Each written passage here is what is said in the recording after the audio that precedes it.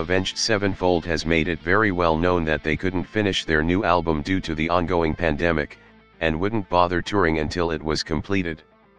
Now in an interview with Loudwire, vocalist M Shadows has revealed the band plans to really crack down on getting the record done starting this January. Shadows added that the pandemic is still absolutely screwing up the completion of their new live show, though they would love to kick things off at Aftershock in October.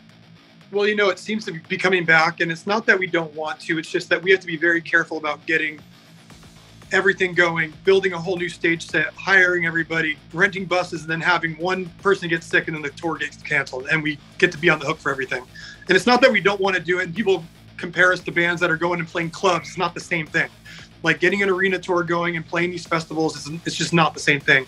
And also we want to be mentally ready, like right now, and these are going to sound like crazy excuses, but these are real. We have a huge stage we want to get built. We can't get people to work. We can't get the supplies we need to build it, which there's a supply chain problem as well. You go look at the Long Beach, at the port right now, and these boats are just stuck out there.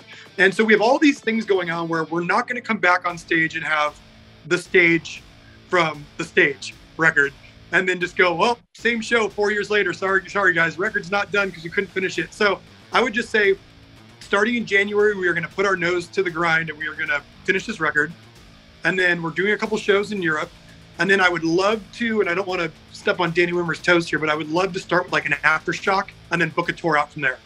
Aftershock Festival. So we're going to be doing stuff, but yeah, it's just kind of like making sure we're mentally there and that we put our best foot forward when we do come out and make sure that it's all good. Shadows previously said the new album should be out before or during summer 2022. He's also stated that it's a completely new direction, and it sounds nothing like anything we've done.